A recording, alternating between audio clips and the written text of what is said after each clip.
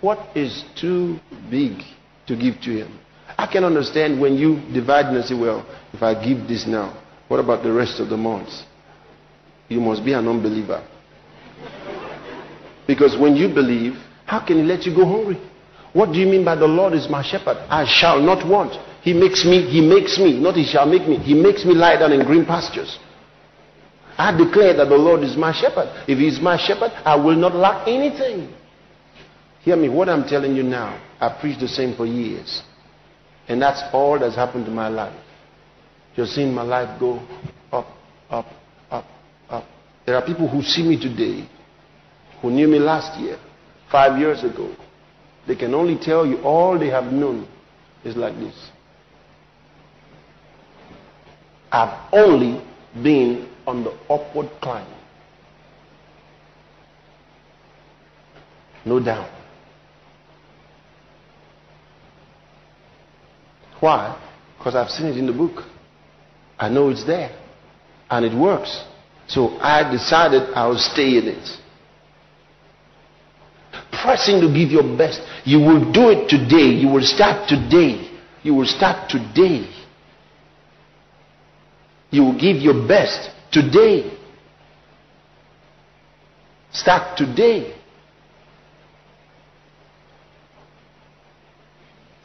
Sometimes, people, they wonder, how can I give when I'm going through a lot of problems? If you are going through financial problems, listen to this.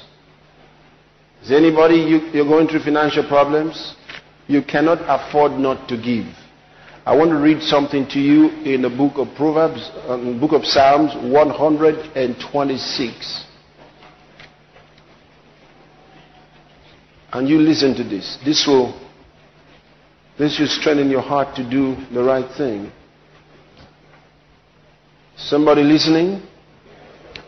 If you are going through hard times, if you are going through challenges in your finances, and here you are, and there's a need like this, what are you supposed to do? Listen to what the Bible says. In verse 5, it says, they that sow in tears shall reap in joy. They sow in tears. Why? Because they are sowing even though they're going through hard times. So the Bible says, he that goeth forth and weepeth, bearing precious seed. See, it's called precious seed because this is seed that you should have been eating. This is seed that you should have been maybe using to pay up something. This is seed that is so precious to you, so important to you. Yet, instead of eating it, you're sowing it. It says, he that goeth forth and weepeth, bearing precious seed, shall doubtless, hallelujah, come again with rejoicing, bringing his sheaves with you.